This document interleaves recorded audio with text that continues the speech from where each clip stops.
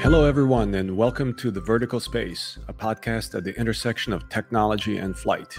We are your hosts, Jim Barry and Luka Tomjanovic, and here we look at the most important forces shaping the market of advanced air mobility, with a particular focus on why and how they matter to those building a business in this very exciting and growing industry. When we first talk to applicants, we encourage them to bring three things to the table. One is a credible, certifiable design. Two is a customer that has gravitas, so enterprise level, societal benefit.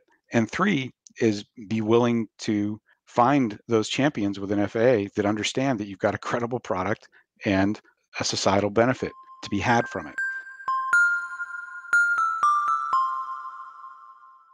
Welcome back to The Vertical Space. Our guest today is Charlton Evans, founder and CEO of End State Solutions, a firm focused on certification and airworthiness for drones and other forms of advanced air mobility. I have to say also that Charlton gets extra points for being a Harrier pilot in the Marine Corps earlier in his life. Given some of the recent milestones and rumors about drone regulations in the United States, we thought you would appreciate a discussion on the hot topics in FAA drone regulations from a true subject matter expert whose firm recently helped Matternet receive the industry's first drone type certification. We covered a lot of ground with Charlton, starting with the first unmanned aircraft type certifications in the restricted category back in 2013, and ways in which those operations failed to properly address the needs of the oil and gas industry at the time. We then followed regulatory and industry milestones to present day, discovering along the way the remaining challenges and opportunities facing the drone industry. Charlton assigns responsibility to both the FAA and the industry for the state of commercial drone adoption among enterprises.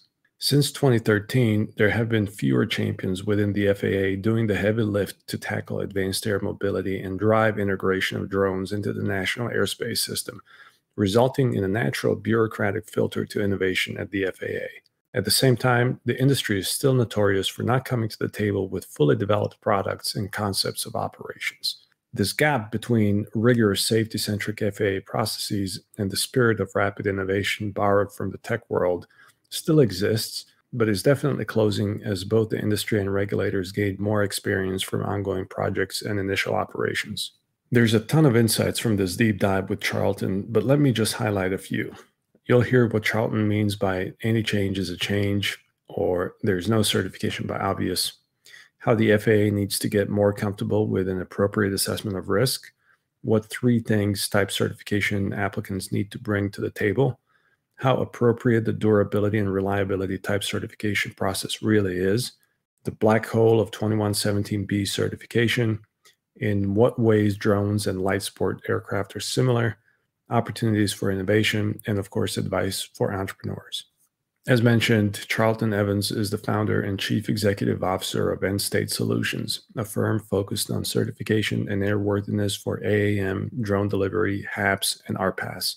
Charlton was a Harrier pilot and tactical air controller in the Marine Corps and still flies for business and pleasure as a commercial pilot. Charlton has led several successful civil and military drone certifications, as well as historic BVLOS flight operations. Recently, End State Solutions assisted with the FAA type certification of the Matternet M2 delivery drone. Charlton also led historic linear infrastructure and disaster response flights with the type-certified ScanEagle UAS that resulted in the induction of ScanEagle November 202 Sierra Echo into the Smithsonian Institute in 2016. Today, End State Solutions is considered a trusted advisor by both industry and FAA, engaged across the spectrum of type production, operational approvals, as well as regulatory affairs, building relationships that build trust and products that are trusted through certification. We hope you'll enjoy the conversation as much as we did. Thank you, Charlton, for being our guest. This episode of the Vertical Space podcast is brought to you by UAvionics. UAvionics is the leader in low size, weight, and power certified avionics for manned, unmanned, and advanced air mobility aircraft. Let UAvionics help you achieve your goals, whether that be type certification, airspace access, or beyond visual line of sight operations. UAvionics has certified and certifiable communications, navigation, and surveillance avionics for your aircraft. So head over to uavionics.com or Google it to see how you can start flying safer and move your platform forward into shared airspace.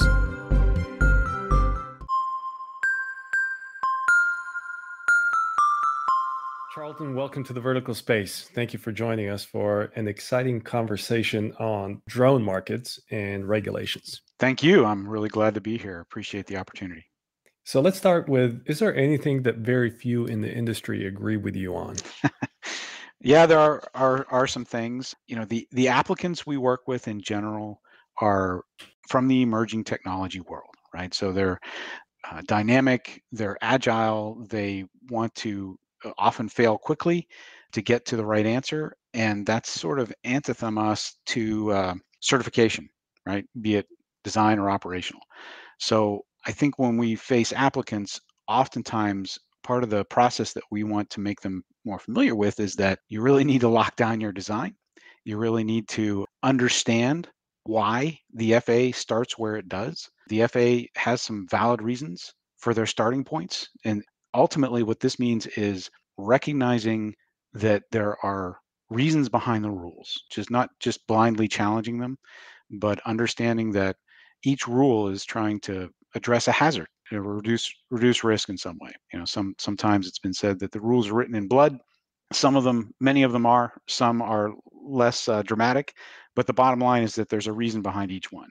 So that concept of understanding what's behind the rule before you challenge it or try to propose a different approach is really important and sometimes not well understood in the industry. We hear that quite often and agree with it as well. And I can't help but wonder, given the activity, how come this lesson has not been learned already?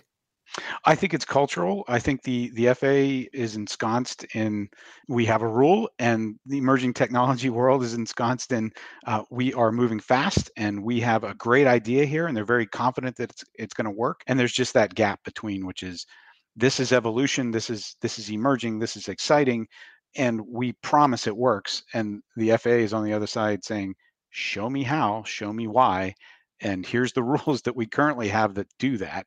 So there's got to be a meeting in the middle. So culturally, there's just a miss there. That's my take on it. So if you were to sit back and say there would be three things that you would want industry to be aware of as it relates to why the rules exist that you think are most misunderstood, what would they be? The ability to make changes in a rapid way. And the fact that a change is a change. Any change is a change. So the concept of evolving a product during certification is a bit of a misnomer. There are going to be changes. We're going to learn things about the product along the way. We're going to learn things about operations along the way, and we need to address those. But those changes should be forced by learning, not driven by a desire to improve the product along the way. Does that answer the question, Jim? I think so. Give me an example, Charlton, if you could. Well, the gross examples or the bigger examples are outer mold line changes on design, right? If you change the outer mold line of a system, any given aerospace product, it by definition changes its aerodynamics, changes performance, changes. So that's the big one. If you change the outer mold line, you're really talking about a different aircraft. Other changes that are less obvious and maybe more prevalent, you've got software changes that need to occur and should occur. However, there is a minimal level of software that works, and when that software fulfills the basic function that the aircraft is designed to perform, then that's where we need to start and stay until it gets certified and then move into changes. So this is part of the pick the battles conversation that we'll probably talk about later, where look, we've got something that works, we're confident it works, we can demonstrate that it works. If we want to change that just to improve it, then that change should be likely pushed to post certification. How do you see this gap closing over time? And by gap, I mean the culture gap that you're describing between the aviation world and the technology world. Well, projects always force that, and that's what the integration pilot program did. Is it created these projects that forced both the FAA and industry to solve these problems in a collaborative way, and that's happened. When the integration pilot programs first came out, I sort of scoffed at them. I thought that maybe they were just science projects and another one-off demo opportunity that maybe wouldn't move the needle. But what it really became was this proving ground where the products were put against operations and forced the FAA to answer, how do we get this done on type certification, production certification, and operational approvals? All that was suddenly had to be solved if any of these projects were going to make progress.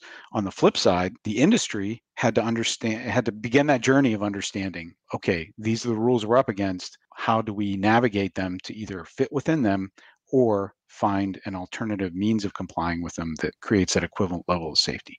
And we'll come back to the IPP and beyond a little bit later, but let's start with a high level analysis of your assessment of the current state of the commercial drone market, especially as it relates to enterprise adoption and the maturity of the technology. Well, there's probably more progress than I think people give the industry credit for right now, or give the FAA credit for that matter. I think everyone's fairly aware of the Matternet type certification process that came to completion, and they were granted a type certificate on the M2. That's the most recent civil and first standard type certificate to be issued. We were involved with that, and we were very proud of that process and helping them get through that. However, near a decade ago, in 2013, there were 2 type certificates granted in the restricted category. So what happened between then and now? And the answer is kind of not enough, or maybe not a lot isn't the right characterization, but certainly not enough progress to satisfy both industry and, frankly, the FAA on where we are kind of restarting today. So the current state of the industry is we've hit a milestone in that type certification process. We're now pushing forward, and they've been pushing forward through the operational approvals. That's maturing as well. I think everybody understands that neither approval or neither certification is completely the right answer, right? The durability and reliability means of compliance that was used for the TC was a great start, but it had its fits and starts along the way, had some flaws in it that I think there'll be lesson learned about. And I think universally everybody understands that operating a Matternet M2 drone under a Part 135 is a bit overkill on the operational side as well. But we just don't have a different answer currently. So we're at this inflection point where the industry has started to meet the standards in meaningful ways.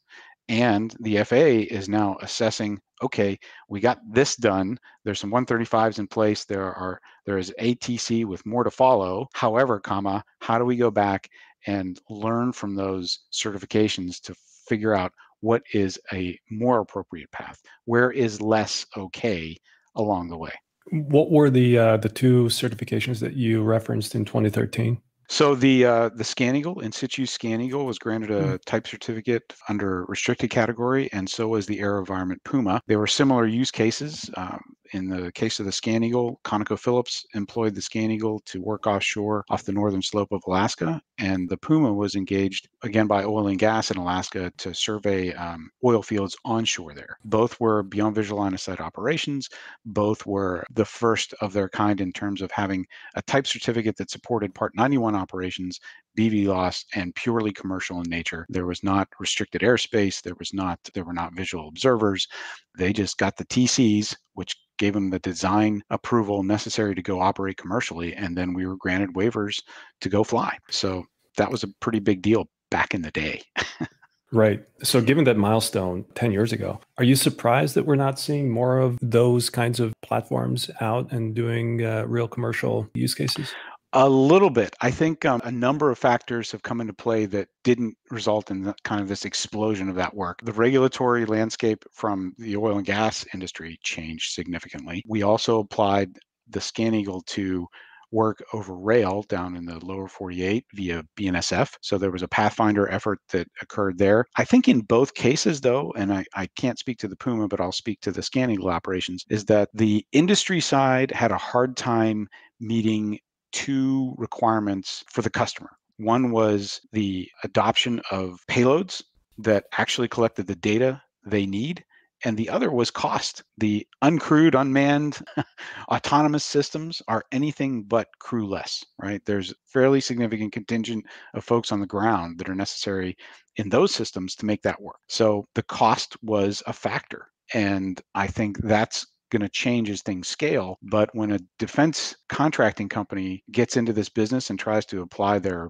models commercially, what we often find is that the cost model that comes from the DoD world is just not survivable in the commercial. Charlton, is it possible that the market just wasn't that attractive? I mean, at the end of the day, anytime you don't have a whole lot of competitors in a market, it could be for a couple different reasons. But is it possible there just wasn't attractive enough to pull in other competitors? Yeah, I think we saw some competitiveness emerge from those opportunities or those projects, particularly in the wildland firefighting world, where those same platforms were then applied to wildland fire data collection, as well as other natural disaster data collection. The mitigations were in place naturally in wildland fire because there was always a temporary flight restriction involved with the fire. So that gave an opportunity for beyond visual line of sight under sterile airspace, if you will. So that mitigated the risk of mid-air collision. And as a result, now we had a playground to go collect data and push data in a very new way for the wildland firefighting world.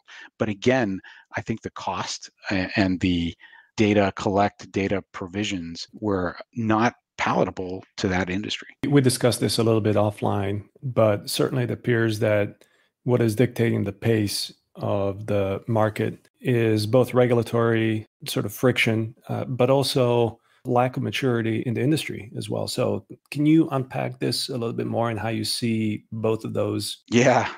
So the regulator definitely is and needs to further evolve. There's a shift from the 2013 timeframe to now in that there's been a hiatus because there have been fewer champions within the FAA for this type of work, be it the smalls, what I'll call the tweeners, or 55 to maybe 1,300 pounds, and then advanced air mobility and high altitude pseudo satellite. All of that work is new and novel in some way, shape, or form. So that takes within the FAA champions to overcome the friction that exists in getting new and novel work through a bureaucratic organization like the FAA. Charlton, you mean people within the FAA who were champions? Who were they? Name a couple who stood out. Well, I'll name Jim Williams, who at the time ran the UAS office. And he was instrumental, I think, in coordinating across lines of business within the FAA to push the opportunities that industry was presenting in meaningful ways,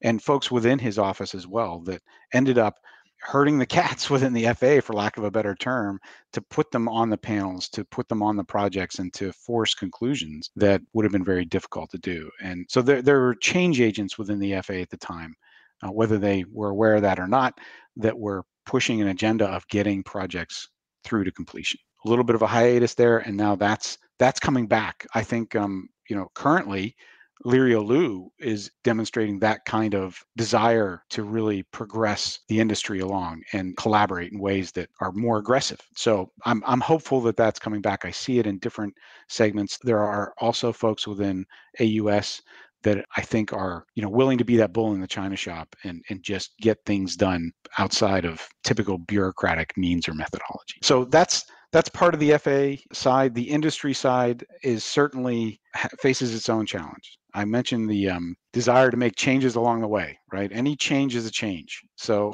big or small, it stands the chance of not only creating friction within a certification, but also just on the face of it. So if you want to make a software change, you got to discuss that and find a means to make that change within a conformed article. But not only that change in software is likely to have a ripple effect through all the documentation that surrounds, all the artifacts that surround a certification. So if you change the way the system operates, then that's got to be reflected in the way it's operated according to what the remote pilot sees in his manual.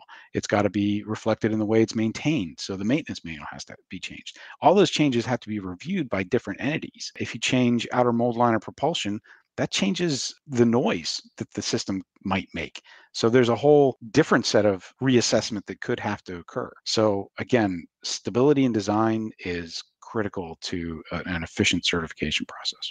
How much do you think the certification process itself is responsible for the change phenomena? Because in a way, if it takes 4 or 5 years to get through type cert, by the time you receive it, your technology is ready for a replacement anyway.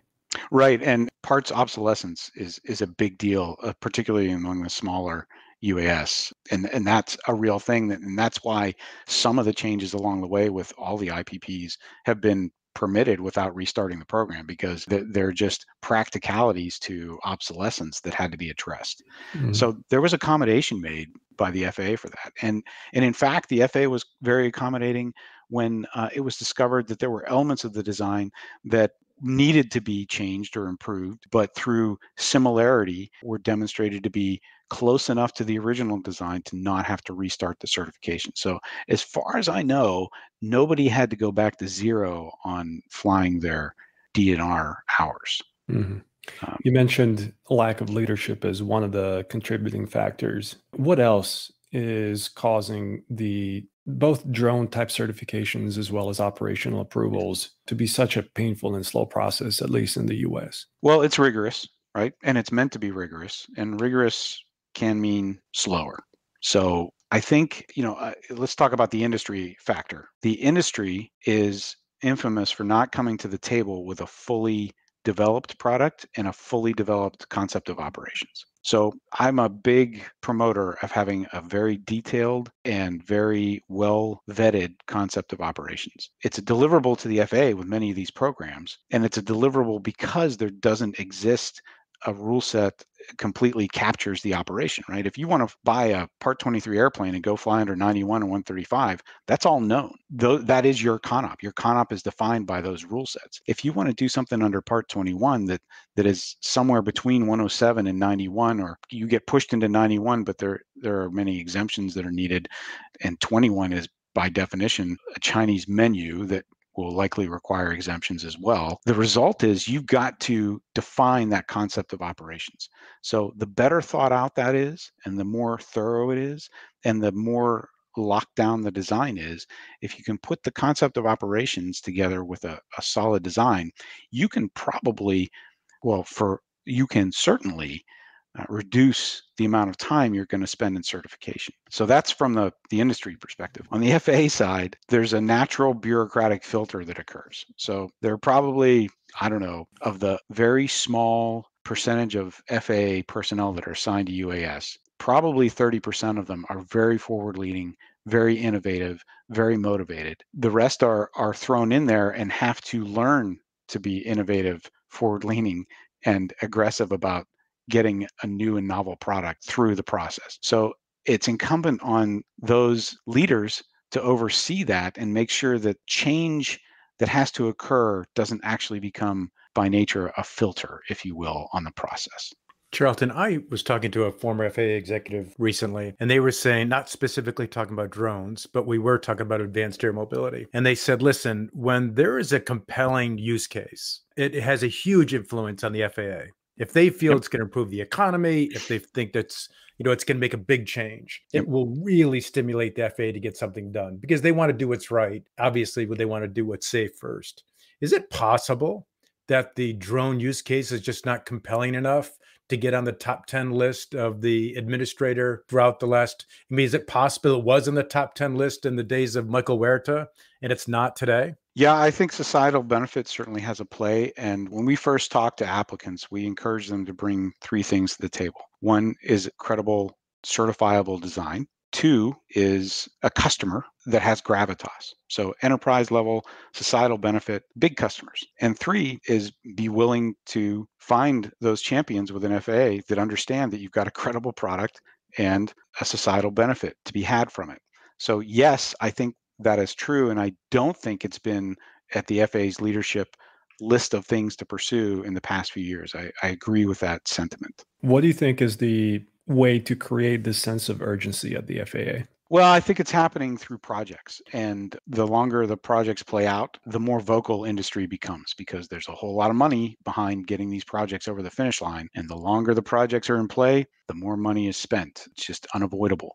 So we've seen the advanced air mobility world see just a tremendous amount of investment. Those investors expect a return on their investment, and they're getting more and more vocal about how long is this going to take. And there may be some displaced expectations there. I think often investors who aren't very familiar with aerospace may have overly aggressive expectations on what their return on investment might be over time.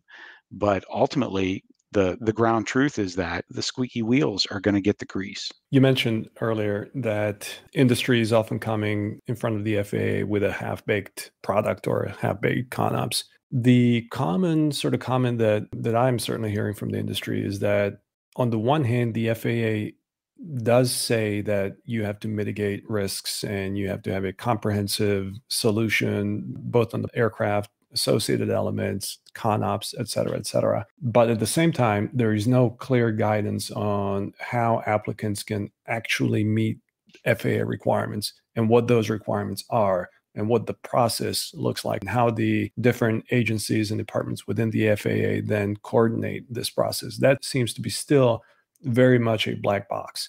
Given the maturity of the industry, given the flooding of the FAA with documentation and exemptions and waivers and applications of all sorts, why do you think that we're still in the spot where we are now?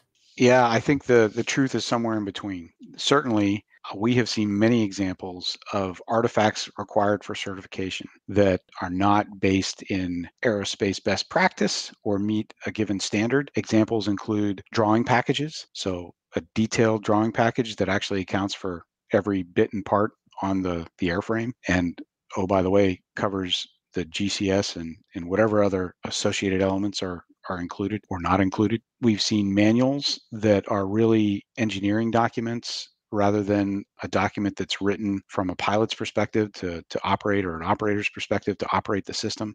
And we've seen maintenance manuals that are very much the same way, where the manual is really a design description from an engineering perspective rather than an instructional manual that tells a maintainer who may be the recipient of this product, not part of the manufacturing, how to maintain that product. So those are three examples of where the industry typically has not had a good perspective on, again, aerospace best practice or aerospace standards. The flip side is that those same manuals, because often they are not what the FAA expects to see, gets a very rigorous look from the FAA. And what you end up with is a manual that's far, far overbuilt for the purpose, because it's an additive process. The FAA is going to be reluctant to tell an applicant to take anything out of the manual because, well, apparently it's important to the applicant that whatever's in there is in there, but they're going to ask you to clarify, to add, to address many issues within that manual that they see as gaps. So you end up with a kind of a monstrosity of a manual, a 737 type manual for a small UAS, which really isn't necessary, but it's that meeting in the middle that has to happen. Right. And so I guess we can agree that there is no clear guidance from the FAA on how these applicants can meet all of the FAA requirements. That's absolutely true. There is emerging guidance, but it is still part of the process to work through these projects and come out the other side with lessons learned that become guidance. And that just takes a long time. So the question that comes up then is, clearly there is a process that the FAA uses to approve or assess the exemptions and waivers. Is that not a good enough process? Why not make that more, public, more transparent? Yeah, well, the General Accounting Office asked the same question, right? And we recently seen an assessment of that very question in the report out from the GAO. There isn't an enterprise coordinated strategy that links all those requirements together. When you apply for certification, you've got to get buy-in from a number of agencies and offices within the FAA. Air is on the design side, AFS the operational side, and ultimately, when those two things are resolved, you still got to go to air traffic to ensure that you've got the waivers and exemptions necessary for entry into service from an air traffic perspective. And oh, by the way, there's AGC and the legal entities and the environmental AEE along the way. So those offices are not coordinated in a way that brings them together in facing the applicant in a, what should I call it, probably it's not very elegant. It's not a well-coordinated strategic enterprise way. It's you got to go fight these battles often individually with these different offices. So that's something that the UAS office is chartered with tackling, and they've been struggling with that for a decade or more. maybe longer. We've seen it under the IPP program, where once the certifications were well underway, Air had a lot of momentum in getting the TCs through the process. It took a long time for AFS to come to the table. And when they did, boy, there was a pretty huge number of wrenches that were tossed into the process based on their perspective on what it should look like. Can you unpack this a little bit? This is the associated elements discussion, correct? Or something else? Yeah, no, associated elements is probably the biggest wrench that was thrown in along the way. And I will propose that many of the issues that associated elements, that concept of associated elements was proposed to solve, were actually already solved within the rules. And there were proponents within the industry side that weren't satisfied with how the rules solve, for example, maintenance on parts outside of the aircraft. So most of these systems have ground control stations, and the ground control station can look like anything from an iPhone to a full up trailer filled with computers and keyboards and a place and monitors for somebody to sit and observe and control the aircraft. So there's a vast array of variability in what that looks like. If your ground control station is an iPhone, it's going to be difficult to control that under a traditional FAA design certification process. It's not impossible, but it's just unusual. So there were proponents who were applicants under the IPP process and the DNR certification process that said, look, we don't think these should be in there. And we think this is separate. And we can give you an interface document that describes that you just got to have an iPhone. You don't need to know anything more about it than it's an iPhone. It's got this level of software. And then we don't want that certified under the TC because it's going to be difficult to document changes, and it's going to be difficult to change what kind of iPhone because you've got to revisit the TC. That's true. However, the alternative that was ultimately decided upon created this associated elements concept where that's outside of the TC, but now you got to go seek certification or approval for that from the operations side of the house. And our concern with that is that each local or regional FAA office is going to have to accept and approve whatever that system is proposing for its associated elements, which we're concerned dilutes the process and may actually make it harder to get approvals rather than control it. This resulted in about a 1.5 year delay in the whole process. How is this working out in practice? Well, there aren't a lot of cases where it's been put to the test. Matternet's TC obviously was granted, and they're seeking operational approvals and amendments to the type certificate to, as I mentioned before, catch up with some of those changes that would have made under the TC, but wanted to get the TC complete before proposing additional changes to the platform. So it's really yet to be witnessed how associated elements will be applied in the field in a meaningful way. So no player has gone and obtained operational approvals for associated elements from the Flight Standards Office? Not directly with the TC. They have been accepted under the 44807 processes that support the 135s. Speaking of 135s, I was looking also at the GAO report that you referenced, and I heard the statistics there that as of the time of the writing, which was, I think, September of 2022, the FAA received 48 requests for Part 135 air carrier certificates and only at the time issued 4. Recently, we've had the 5th. Is this a similar approval rate that is observed in crewed aircraft? I don't know what the rates are for crewed aircraft, but I can say that there's a tremendous amount of frustration in getting 135s in the traditional crewed aircraft world, for sure. And it was actually a pretty big topic at the last National Business Aviation Association meeting last year. I think it will probably be again this year. David Bolter from FAA coveted that he was going to attack that issue in flight standards and try to get some of that unstuck, because there do appear to be multiple log jams. It's a rigorous process. One of the interesting and a little silly examples that come up as a result of applying drone certification processes for Part 135, because this is a framework that is very mature for crewed aircraft, drone companies are getting into these weird situations where they have to seek exemptions and waivers, like the need to carry manuals on board. Right. And again, it should be a blanket exemption or a blanket waiver, but that's not how the system works. each petitioner, in the case of an exemption, has to apply, or each applicant has to apply for a waiver, and it has to be assessed one-off and granted or denied. And that assessment process and the temporal nature of exemptions and waivers is why we just can't continue forever to build the business on exemptions and waivers. Charlton, let's say you're the FAA administrator. Two things. First, you're asked by the head of the DOT. I'm getting pressure from a lot of investors. I'm getting pressure from a lot of companies that seem to have good use cases to speed up the approval and certification process for drones.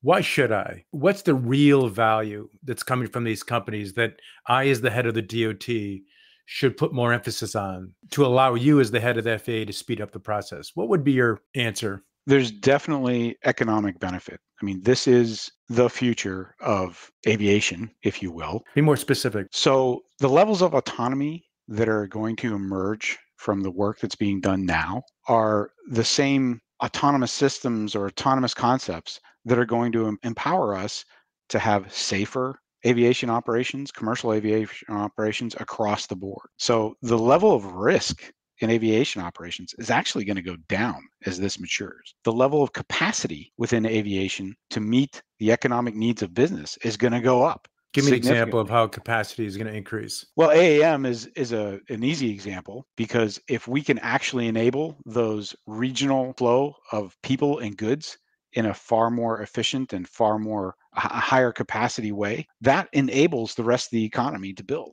It's like any other mode of transportation.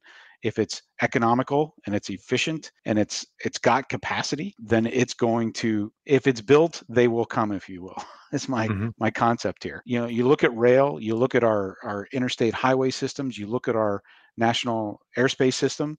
I think in many cases stretch to capacity, and that is what makes the case for we either build more of that out or we evolve into this other layer that enables economic growth. Yeah, we want to enable the vertical space, let's say. All right, so let's say you convinced she or he, and then they say to you, okay, you're the guy, you're in charge of the FAA, you've got to speed it up. You know, I'm getting pressure that EASA is doing it a lot better than we are. So what would be the things that you would do to speed up the certification and approval process? I would find leadership that was willing to die on that hill. I would find leadership that wasn't concerned about their career. Leadership within the FAA? Yes. Okay. Yes. And I would assign that leadership to leading this, being a champion internal to the FAA at the senior executive levels to ensure that it got the attention, the resources, and had the support of leadership so that the working levels feel like they can make decisions appropriate to their grade, to their place in the food chain. Let's say you got the leader, and the leader comes to you and says, boy, it seems like EASA is doing this a lot better than we are. What would be the things that you would incorporate from EASA? Well, you know, there are these different striations where all the civil aviation authorities make progress in different ways. So, you know, if we break it up into I think generically the 3 or 4 segments, you've got the smalls, if you will, you know, the below 400-foot crowd, below 55 pounds, and then what I'll call the tweeners, 55 to 1320, and maybe up and away, either below 400 feet or up and away up to the teens, if you will, the flight levels even. And then you got that advanced mobility crowd, which is the 135 crowd trying to do either delivery of people or goods. And then you've got high altitude pseudo satellite work up above all that. We haven't really even broached the Part 25, Part 121 world, which is yet to come. But if you break it up into those striations, I would say enabling the smalls through appropriate assessment of risk. And that is something I think that's been really challenging for the FAA to do, is accept there is risk in today's Part 23 operations, be they 23 based aircraft or subsets of that, including LSA and experimental. Those operations are typically far riskier to people and property on the ground and in the air than any of these below 400-foot small UAS operations. And really setting a line in the sand or setting a bar that says, yes, we understand there's risk. This is the measured risk that we're willing to accept. This is the level of safety that the industry has to meet, and it's appropriate. And we're going to do this safely, but we're going to accept that a low-risk product and a low-risk CONOP is just that, and we're not going to overdo it. So that would be the enablement of the smalls. In the tweeners, I would say that forcing industry to come up with solutions that meet similar products and similar operations to, again, Part 23 and Part 91 is not a stretch. And just in a more prescriptive way, laying out what those are. The reason I say prescriptive is that because right now, when one enters into a 2117B project with the FAA, you got to create that concept of operations that defines the system and the operation. And then you've got to work your way through an operational risk assessment and then a rule by rule analysis of what applies. And if it's a Part 23 like airplane, you got to work your way through all of Part 23, Part 91, Part 61, assess each one of those rules, see if it's applicable, not applicable, or partially applicable. And then for the partials, you've got to create an equivalent level of safety language that actually allows you to meet it by an alternative means. So that process right there is a black hole. And that's what's holding up that segment from a regulatory perspective. Now, we can talk about the challenges with detect and avoid and other technology, but from a regulatory perspective, it's very cumbersome. Can we talk a little bit more about the appropriate or the equivalent level of safety? In what ways the FAA is struggling with it right now? And, can you give us some examples? Yeah, let's use a concrete example, and detect and avoid is the easy one. So today, a nominal pilot in given single engine Part 23 airplane on a nominal VFR day can see some traffic that's local to him. He's got constraints in his ability to scan, his tasking in the cockpit, heads down, heads up. He's got structure around him that limits his view, and he certainly does not, or typically cannot, see very well behind him at all. And the 91.113 rule set addresses all of that. It's right-of-way rules, and it levies a requirement on not only him in his cockpit, but the other pilot in the other cockpit to keep an eye out for other airplanes. It's kind of the last line of defense. And in VFR, under VFR rules, it's kind of the only line of defense besides communication over the radio, et cetera. So let's take that example. And I would submit that pilots are not great at seeing other airplanes. Now, how we measure that, and there's been some studies, has not really been accepted. The FAA has not decided on how well do pilots see. They've not published that bar, right? That's that level of safety that's missing.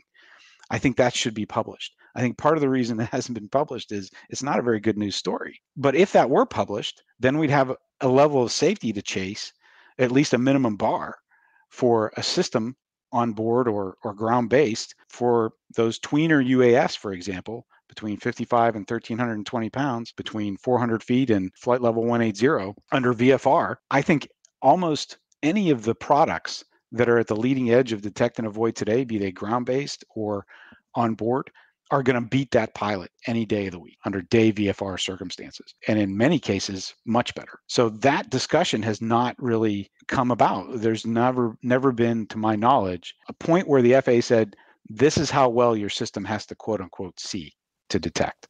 And again, what do you think is the root cause for this? Is the FAA pointing to the industry and saying, hey, it's on you to demonstrate this, and the data that you have thrown at us is not good enough? In some cases, but I think that narrative is a bit of an excuse because there have been many projects that have proposed multiple means and methodologies, on board, ground-based, et cetera. And I think in many of those cases, they can be demonstrated to be better than that nominal pilot on a nominal day in a nominal airplane. But because there's no standard, the FAA's default is to, well, it's got to be better, right? It's got to be, and my impression is what they're looking for is almost like an F-35, like 360-degree awareness at all times of everything in the airspace, regardless of its active, passive, et cetera. And that's just not achievable, and it's not necessary. Right. So how is EASA going around solving this problem? Have they defined those equivalent levels of risk? My sense of that is that the SORA process is being used to address each ground and air risk case by case, which gets you incremental gains, I think, if one makes the argument along the way. But I'm also not aware, and I'm not as well versed in EASA as I am the FAA's current approach. I'm not aware that level of safety, for example, for detect and avoid, has been published as a standard to be met in Europe either. Right. So at this point, what are some of the major outstanding open items when it comes broadly to drone flight regulation, whether this is type certification or operational approvals? Well, we've gotten over that first hurdle of getting ATC across the board, across the finish line. We have not however, been able to darken the skies with Matternet M2s. So getting through the amended type certification process is still at work. And then getting all elements of the FAA to accept that there's been a type certified platform and that type certification carries weight of a known quantified amount of reliability, so that you can take that type certificate, that design approval, and apply it across all operational use cases because you have a known quantity there that's produced this. We know what the design is, and we know that it's produced the same way every time because it's got a production certificate. So we've got a known, we take that variable out of the equation and give it credit for being as reliable as we have measured it to be. And in this case, under the process that Matternet went through with the M2, they flew 540 hours, and in their G2 that says though they should be able to fly over population densities of at least 3,000 people per square mile. And then it becomes a question of how do you measure that? How do you make your safety case for what that population density looks like in a given operational scenario? This institutional reluctance to give the type cert enough significance and weight, do you think this is somehow related to the fact that the durability and reliability process is not very typical process that you would go and certify a traditional crewed aircraft? I don't know whether it's doubt about the process as much as it is a lack of understanding about the way the different major pieces of certification fit together. So the folks on the operational side of the FAA under AFS or ATO may just not have a good understanding of what it takes or what goes into certifying a design and getting a production certificate. So that lack of understanding can lead to a dismissal of the credibility of the process. What do you think about the DNR process as a way to type certified drones? I think it's actually a great idea. I think it was, had some fits and starts about how it was executed, and there's some learning points along the way. But ultimately, the advantages of it are that, hey, you took your thing, you said it was designed, you define the design, that still occurs. You're not skipping any steps. And then you go show us how it works nominally over a period of time. And you also show us some likely failures like an engine out or a loss of comm, and some specific things that we might want to see. What are some abnormal operations that aren't necessarily emergencies, but how does the system or the pilot deal with off-nominal things? And in so doing, we demonstrated, and we continue to demonstrate across all the applicants, that the systems are indeed safe. It's prescribed. We know what goes on when you operate it nominally. So that's the upside. And it should be far more efficient than it was. And I think in future it will be. I think there's really a path there to a timely certification of a product that is low risk. The flip side is that if you certify a product like that as a system, as a whole system, then the question is, well, how do I modify it post-certification? Because I modified it as a whole system. We didn't do subsystem certification. So how do we know if we make a change that we don't have to go back and refly effectively all that time to determine that that change doesn't have an impact on the intended function of the design? So what's the FAA's current thinking on it? Would companies need to go through the entire regime again? It kind of comes back to a major minor change, and there's discretion given to the aircraft certification office on if the changes proposed require various levels of demonstration. It can be anything from none to yes, you've got to refly the whole thing. And two extreme examples are, well, we have found that we think this screw might come loose. So on all these screws, we're going to add Loctite. Okay. Design accepted, change accepted, no further discussion required. And you notify the FAA, and the FAA says, got it, Loctite, and we'll include that in the design. Minor change, no big deal. The flip side is, well, we really think we need 2 more motors and props on it. Welcome back to recertification as a different design, right? What do we know about the recent rumors about the FAA potentially abandoning the DNR process?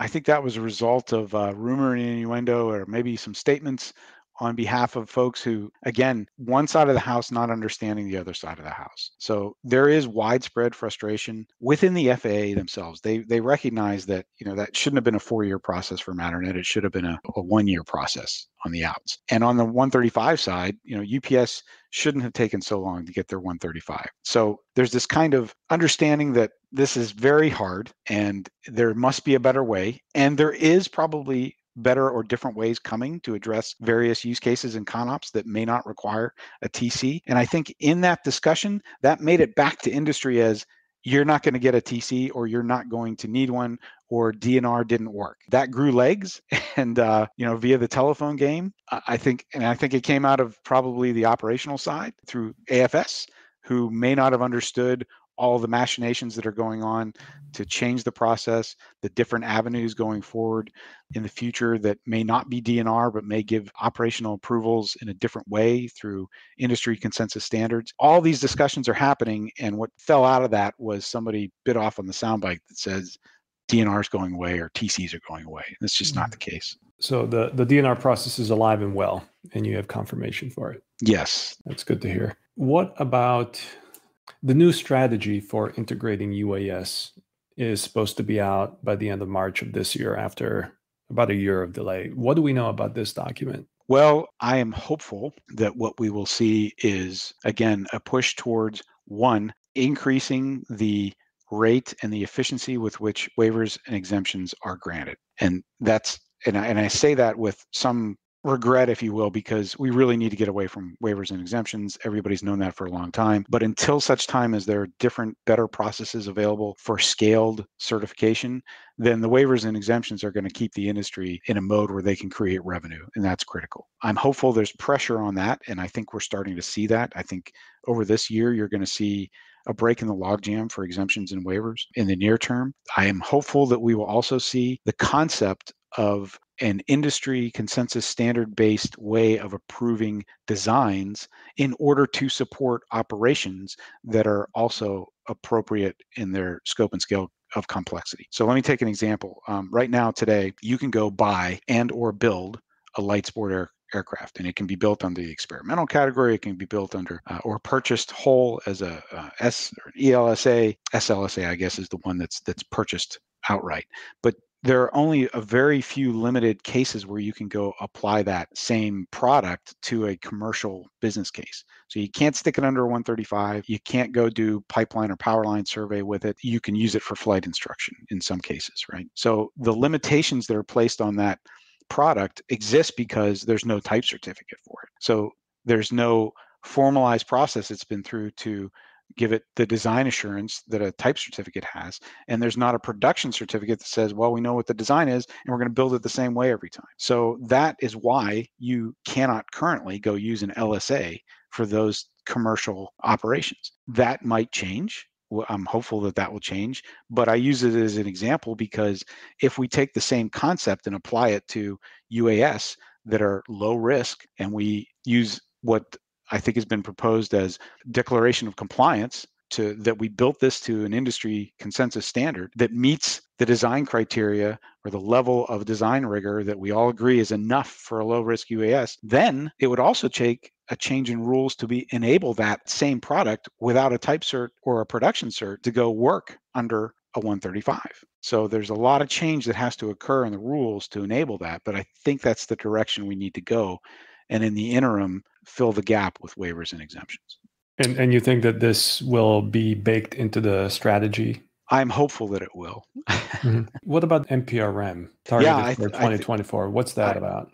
Yeah, I think that's going to speak to this concept. I'm again hopeful that that's where this goes, enabling in-service operations of across the board, not just for the smalls, but also for advanced air mobility, and addressing some of the gaps that exist there in terms of pilot certification. You know, there's a horse before the cart kind of problem with certifying for powered lift in the context of Part 61. There are just not a lot of civil certified powered lift pilots out there, and without the systems to go certify them with, the products to go get them training and certified with, it's a catch-22 or chicken and egg circumstance. So I think that's going to be addressed. I think much of it is going to be about the means and ways by which the industry gets into service in the nearer term and is able to sustain in-service operations. What are some of the recent examples of waivers and exemptions that you are particularly excited about? Well, there was just a waiver granted to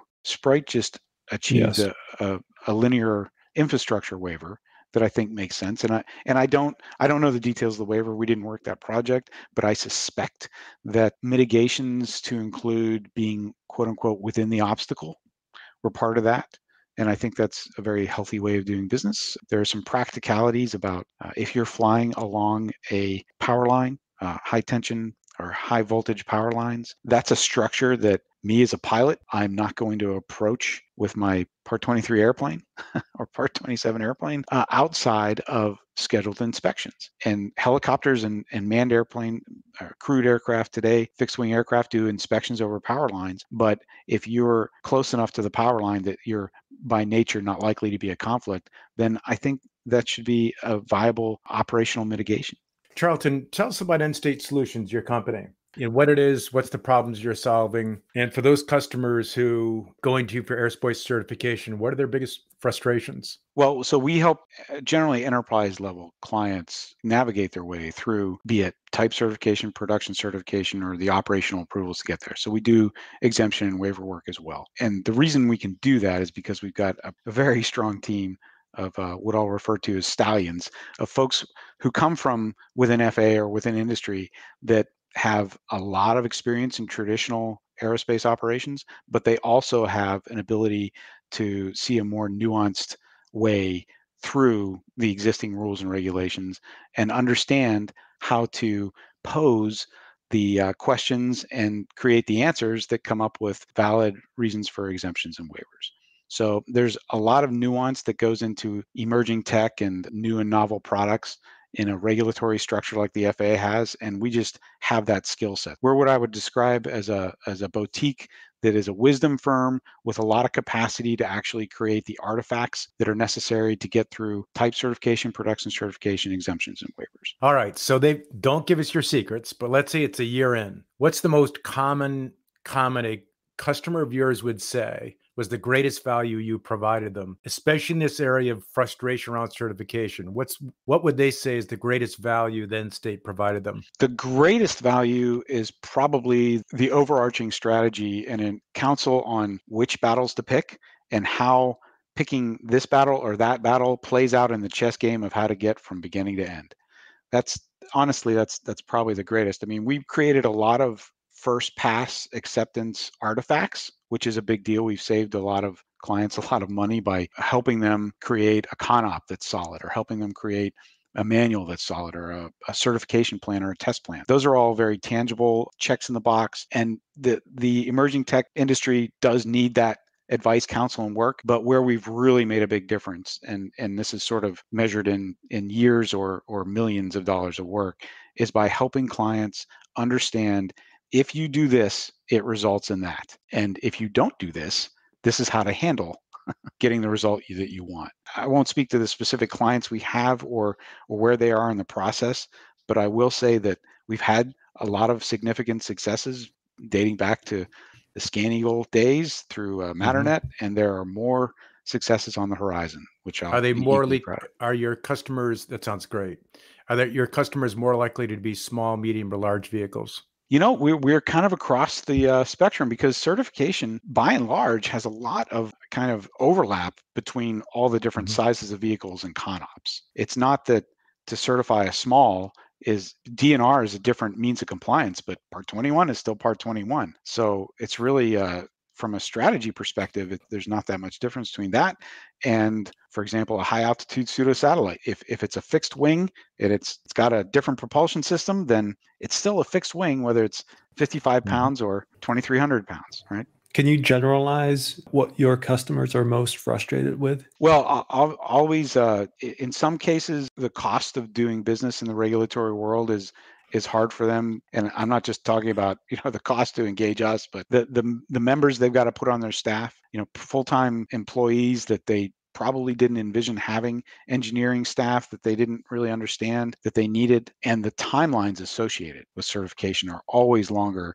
than their hopes. And the fact that they can't change, they can't be as agile as their culture demands. And if they're not working with End State, Charlton, what are they doing? How are they trying to accomplish what you provide them? Well, they're either trying to get it done on their own or they're partnering with larger enterprise level existing aerospace companies like Boeing or Airbus. And what's your primary value over them? Well, ultimately, or historically, we cost about as much as a senior engineer to have, quote unquote, on your staff. So unless you got us fully managing and running your program, we offer a tremendous bang for the buck in terms of what we provide and the value of both the products and the strategy that comes with it. And potentially the speed to certification better, faster than what they would otherwise be doing. Yeah, it's between the understanding the roadmap and when and where to pick battles and how to overcome some of the sticking points that are common. We just have that experience. So it lends itself to creating efficiencies where you might not otherwise see them. Where do you think it makes sense for entrepreneurs to innovate?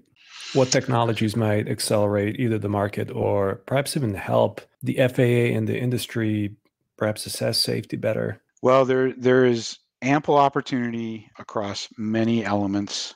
I would say that detect and avoid is still an open space that is going to require both hardware and regulatory work to create broad access in the US. And if you can get it in the US, you can get it elsewhere. Structures still has innovation to be applied. I think there are opportunities, huge opportunities in propulsion. And I really like where some of the companies are going that are not trying to boil the ocean with all the innovation and change, but again, are picking battles where I've got a Part 23 airplane. I just want to add an innovative propulsion solution to it and pick that battle. How would your answer be different to Lucas' question? If you're an investor and you wanted as sizable a return as possible over the next, say, 3 to 5 years, and I don't care if it's small, medium, large vehicles, what categories, don't have to mention companies, but what categories of value, what types of vehicles would you invest in? Vehicles in the... So, for example, it could be, we've had speakers on recently in the area of air medical delivery. Really interesting, right? Potentially really big river of cash. Not a lot of people in that space, arguably. There's a lot of value from very light payloads that can be, brought to bear. So it could be a category, or it could be, specific types of vehicle that you find most interesting. Which ones would you invest in if you had to have a near-term return? Yeah, near-term return in aerospace is always going to be a challenge. I would say that the smalls that are obviously going to scale because they've got the gravitas and they've got the clients, the enterprise level customers, those are safer bets and probably near-term returns that are significant. I would say there's an opportunity in the tweeners that are less known that may be making entrees into linear infrastructure inspection. I still think that is a we're gonna see probably a step function there over the next 5 years. Why? Give an example, Charlton. I'll go back to the work we did with the Scan Eagle and with BNSF. I think it was a missed opportunity in many ways. I think BNSF still has a fairly robust drone program, and they are probably waiting for the right technology solution to grow that. So, for example, BNSF has 32,500 miles of track that has a large stack of inspection criteria. And as you witnessed just recently, we've seen some pretty dramatic derailments that have resulted in a lot of hazards to people and property. That's an ongoing issue. It's not going away. As that infrastructure, both rail, pipeline, and our electrical infrastructure ages, it's going to require increased maintenance. It's going to require increased inspection. It's going to result in natural disasters as a result of its age. So I think there's a great opportunity there that's probably under the radar. Cool. And the last one would be the alternative means of propulsion. So hybrid systems, obviously electrical systems and battery technology. I don't have a finger on the pulse of where hydrogen is going, but I know it's being pursued. So I think it's going to be interesting to see which horses to bet on in propulsion. But the hybrid and the alternative to just electric, you think may be an opportunity? Absolutely, yes. And I say that because everything in aviation has innovation wrapped around it. We're still evolving in aviation, and that's great. It's often not the step function we want to see. Yeah. Meaning, the infrastructure for all electric is a ways out, I think. But if you can get from point A to point B and fuel up on an infrastructure that exists and then transition to electric or vice versa, then there's definitely opportunity there. So Charlton, if you take a snapshot 5 years out and then another one 10 years out, what does the industry look like? I do believe that BV loss among the smalls is going to be common. I think we'll see those consensus standards for... In the 5-year time frame? Yeah, I do. And in the smalls, I think that operationally and And from a technology perspective, once we get some proven solutions there, that will be scalable. So within 5 years, we'll see those pop. I think we'll see consensus standards for both type certification and and broader Part 91 operations occur outside of 107. So bigger platforms doing things that are more complex, more BVLOS type activity. I don't know. That may or may not exist under 135 for the air carriers, because that's another layer of evolution that has to happen within the rule sets. So that may be a little bit further out. I think advanced air mobility will be introduced in some pockets or have some toeholds on the economy, which will be great. Those will be initial entrants. I think they'll be in lower risk environments. We're not going to see what some of the marketing proposes as, from downtown New York City to the outskirts right away. That might be more in the 10-year timeframe. Will any of those companies be making money in 5 years? That I couldn't divine that. I don't know. That's a great question. That let's talk again in 3 years and we can project. Oh, great. You want to talk in 5 years and give me the answer. Right. Because, there's some quips about making money in the aerospace industry. It's the first way to lose a bunch of money is become an aircraft manufacturer, right? I do think Part 121 operations will be a topic of discussion within 5 years. Probably not fully emerged or evolved, but it'll be on the radar. And I think you're going to see an effort to put Part 25 aircraft under 135, high levels of autonomy in 5 years. So you have a really cool, balanced perspective for this next question. So what advice would you give to someone who wants to start a business, whether it be the small, medium, or large in advanced air mobility? Well, companies have cultures, and those cultures drive them, I think, to either create a product or provide a service. I'm a pilot, right? So my perspective on the aviation world is that guy driving the airplane around, and I've tried to grow that perspective through my interactions with our team and through our customer sets. But I think the talent, skills, and abilities that a given company has are going to drive it to do what they want to do. There's in 2013, when we launched the Scan Eagle off of the ship up in the Arctic, the aviation inspector that was with us on that ship, and subsequently we had a decision whether we were going to disembark the ship and go back to shore, which I was technically supposed to do, or stay on board. And he turned to me and he said, there may not be that many firsts in aviation.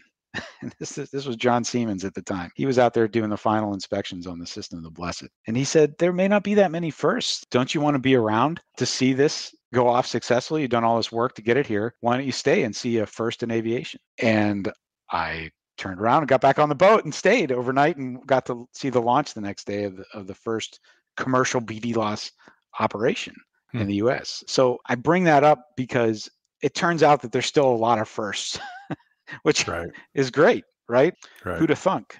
All right, I'm going to ask you one more question, which is, you just reminded me of something. Not only are you a pilot, but you're a Harrier pilot. With all of the vertical takeoff aircraft that are being proposed today, what word of advice would you give to them, the designers, the operators, and the like, as it relates to VTOL, that as a Harrier pilot, that they may not know? Well, I'm very thankful that they've got as much automation baked into their transitions as they do.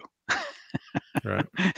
The Harrier was very mechanical in that way, and it was a blast to fly. I'm never bored in a Harrier, but I'm hopeful that, and the evidence would suggest that the automation involved in getting a VTOL or powered lift aircraft off the deck and into forward flight and back out of forward flight and onto the ground via vertical flight is pretty elegant. And all right, let me ask you another one then.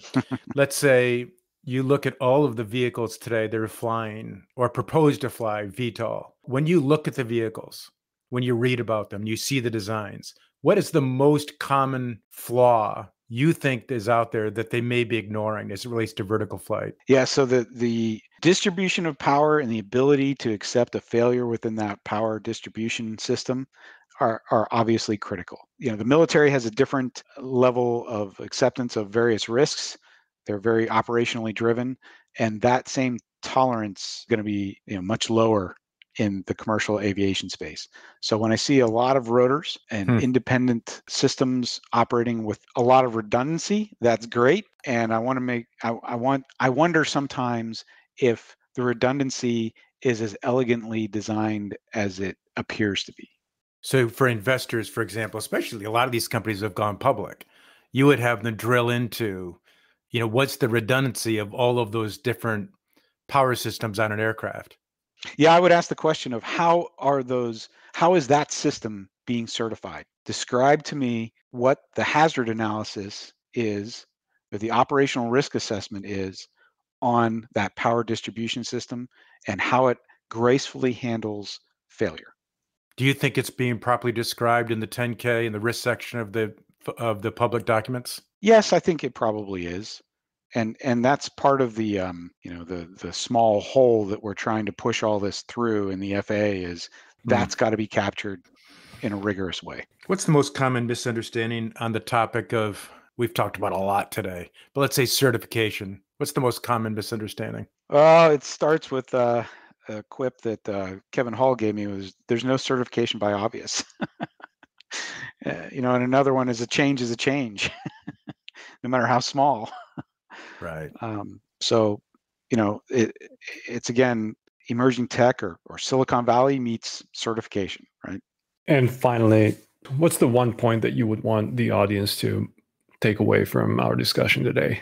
When we question the FAA's ability to wrap their heads around this process and get it done, just understand that aviation has traditions. They're there for a reason, good reasons. The rules exist for reasons, and understanding the hazards that the rules are trying to mitigate is really the first principle in working through them and innovating through them. That perspective alone, I think, will give any applicant, if they really embrace that, a way to navigate with the FAA in a reasonable, well-informed way. Fantastic. Well, Charlton, thank you very much for your patience and for your time. We really enjoyed the conversation and look forward to having you back at some point. Maybe talk about the Harrier.